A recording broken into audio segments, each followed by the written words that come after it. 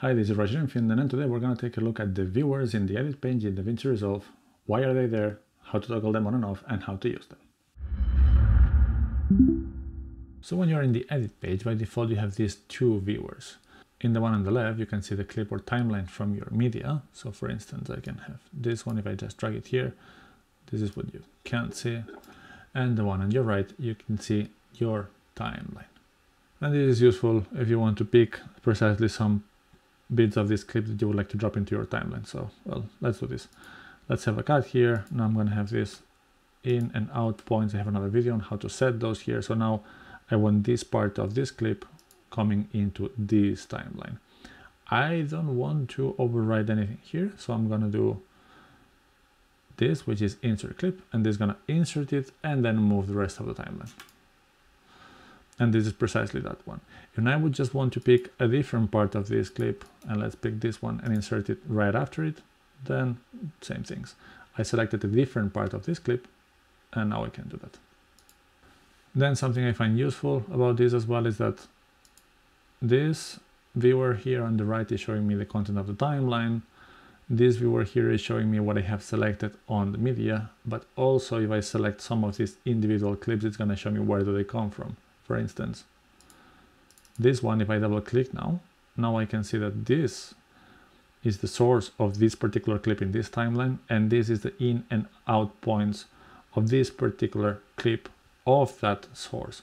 Now you can see that this is another one, and this of course will be the latter part because that's where I did cut it before. So this is useful to see as well, where do the clips in your timeline come from in your media.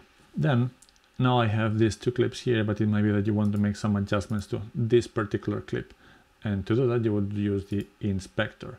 I'll have a full video on how to use the inspector in general, but here as a sample, say that I just want to zoom in a little bit in my face for some really strange reason.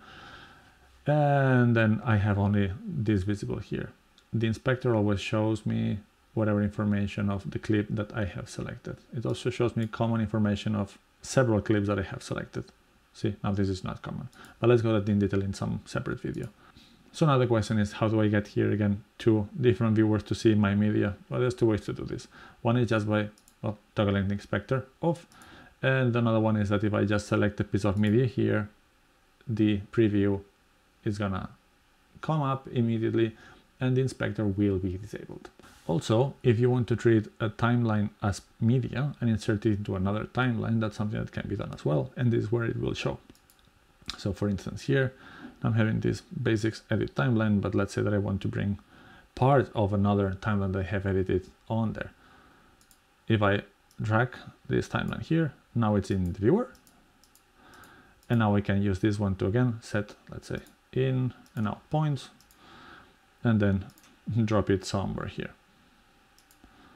And now what I have done is insert part of a timeline into another one. And this is about nesting timelines, which I will have a full separate video related to it, but you can see that you can use the media viewer to see a timeline that you will use as content for other timelines. Now that you know how to use the different viewers in the edit page in Davinci Resolve, you know how to toggle them on and off and how are they being used. Hopefully you find this video useful. If you did, please like and subscribe, and we're gonna see you soon for some more content.